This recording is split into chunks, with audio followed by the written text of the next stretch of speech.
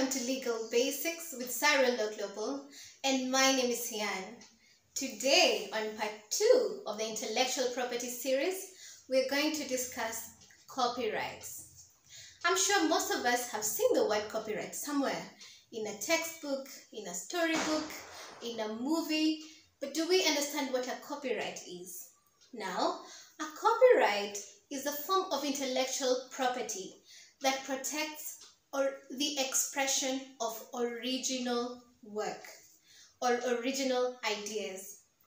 Unlike other forms of intellectual property, it does not protect the idea, it only protects the expression.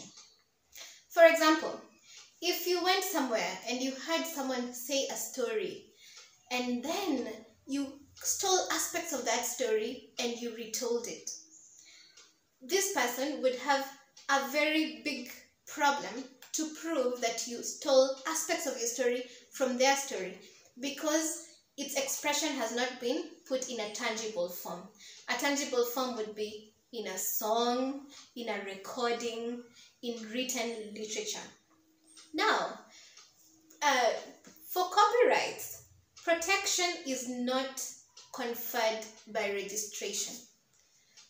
A copyright exists the moment that an original idea has been expressed in a tangible form. So that means a person who is unregistered and a person who has registered a copyright over pieces of work can both go after their protected rights of copyright. Now, unlike patents that require you to have novelty, a copyright does not need novelty. A copyright only requires that there be originality. Let me give an example. So you want to create a global song, and then you decide you want to have drums from South America, you want to have the flute from South Africa, you want to have a tune from North America, but you want to put all these things together into one song. So long as all these things together into that particular song has been your original work, then you can have copyright in that.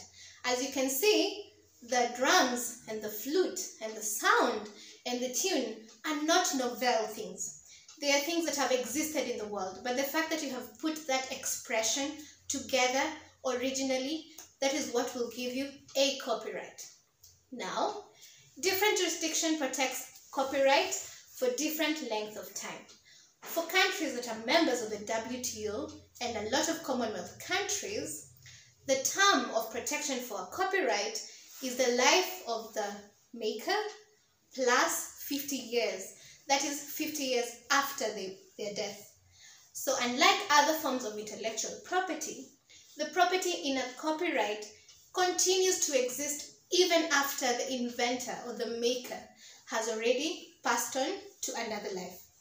Now, although copyrights do not necessarily need to be registered for them to be enforced, what are some of the advantages of registration of a copyright? First of all, when you do register a copyright, anybody else who claims that copyright would have to be the one to prove that you are not the original inventor. So it shifts the burden of proof from yourself to any other person that may be claiming copyright. Secondly, you are able to give licenses. A license, for instance, could be given by a person who is the original maker of a song to a company that wants to use that same song for advertising. If you do not have a registered copyright, then you would not have a legal creation with which you can give licensing.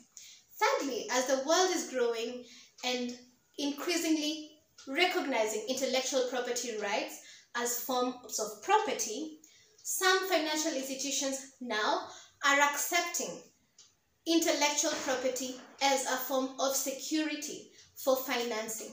So without registration, you basically will not have the title documents to your intellectual property, and registration will then enable you to be able to take some kind of financing against your property.